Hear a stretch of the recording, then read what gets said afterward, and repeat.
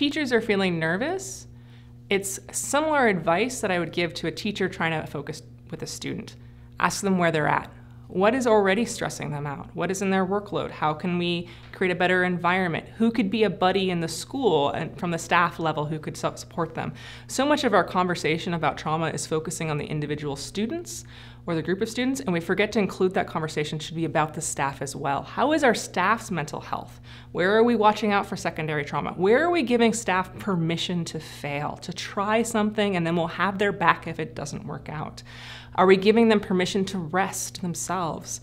Do we have someone in the classroom who can take over if they need to step out? Like, where are our supports for the teachers? And so often if you find that your staff or your teachers are nervous about the idea of putting trauma-informed care in place, then let's ask them what they need and have those conversations with them. Because often it's coming out of a place of fear, unknowing, being overwhelmed, which are all actually symptoms of trauma itself. So let's not traumatize our staff by making them have trauma-informed care. Let's have the conversation about how can we as a staff, as teachers, support each other, which then in turn will help us support the kids.